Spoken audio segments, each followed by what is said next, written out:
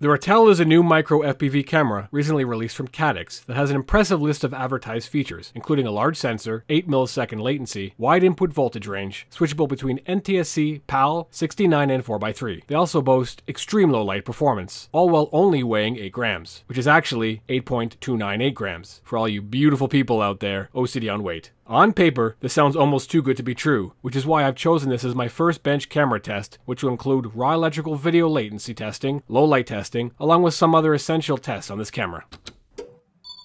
Recursion Labs. For science. I've designed and built this rudimentary camera test circuit, which allows us to easily connect both camera and video transmitters to the board for testing. This includes tap points for an oscilloscope, as well as a button to light up an LED box when testing camera latency. More on that later. The first test we will perform is a simple power consumption test, so we can see how much juice this camera will suck from your battery when powered up waiting to fly. With only the camera connected to my test board, my bench power supply is set to 12 volts to emulate a 3-cell battery nominal voltage. The load from the camera at 12 volts is 70 milliamp, which means the camera is consuming about 0.8 watts of power. Let's crank the voltage to 30 to see how it responds.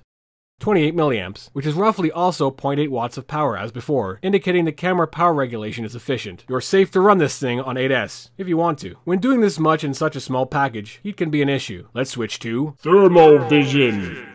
Within 5 minutes, the camera slowly rises to a stable 67 degrees Celsius, which should make it hot to touch, but not hot enough to require a skin graft. It's worth mentioning that the metal outer casing of the camera is acting as a heatsink to help dissipate heat. And even without airflow, I wouldn't be concerned about these temperatures as long as you're not planning on removing the case. To be able to test and demonstrate data on the low light capability, I have a digital lux meter, which is used to measure the amount of light on the sensor surface. We can then determine how much light is required for the camera to read the numbers on the meter. This test is not perfect, since my light source is less than ideal for this type of test, but should be good enough to get a general idea. This was actually very hard to perform, since it was difficult to get the light low enough in my lab area to be too dark for the camera not to see my lux meter, which in itself is a great sign. With some fiddling with the light source, the light required is about 0.5 to 1 lux to see the lux meter, and about 3 without too much ISO noise, which is quite low. The moon by itself at full brightness is only about 0.3 lux, so it'd be difficult to fly in those conditions. However, this would be more than sufficient for dusk or dawn flying, or flying in an area with a little bit of outdoor lighting. Low light is great, but being able to deal with 100,000 lux of direct sunlight is super important for day flying. To emulate this, I use my 5,000 lumen flashlight, which can generate the equivalent lux of the sun at a 9 centimeter distance from the camera. With the light dead center, the surrounding area is dark, but in any corner of the screen, the rest of the image is perfectly viewable, and the transition period from full bright to dark is quite fast. This is definitely an extreme test, and I would conclude that this camera will have no problems dealing with sunlight. At one point during the light test, it appeared the camera crashed for a second and restarted, but I could not reproduce this again easily. This may or may not be an issue, but it was a bit concerning. Using a standard camera testing image in my lab monitor, you can observe the color accuracy, with a clear outer fisheye effect with a reasonably sized center sweet spot with an acceptable aspect ratio. You can judge based on this if this is suitable to your personal preference. We will now conduct the camera recursion test, which adds absolutely no value to these tests, outside of making me giggle every time I do it. Now for the latency test. To measure the raw latency of the camera, I've placed the camera into a box to isolate all outside light. The video output of the camera is tapped with my oscilloscope, where you can view the raw analog signal with clear frame separation on the scope. An all black output shows up as a lower overall voltage, where all white would be a higher overall voltage. I have a push button on my test board which supplies voltage to the LEDs, turning them on. The path from the button to the LED is also tapped with my oscilloscope, so that the voltage spike when the button is pressed can be clearly measured. The difference on the oscilloscope for when the voltage spikes when the button is pressed to when the analog video signal spikes from the bright LED light will be the camera latency. This methodology is significantly more accurate than measuring the light spike from an output to an LCD screen, because the pixel transition and frame latency from an LCD screen adds about 6 to 22 milliseconds of variable latency to the test. On my oscilloscope, the bottom blue trace represents an all-black analog signal output, where the gaps are the delay between each frame. The top yellow line is the current 0 voltage of the button output. Now for our first sample.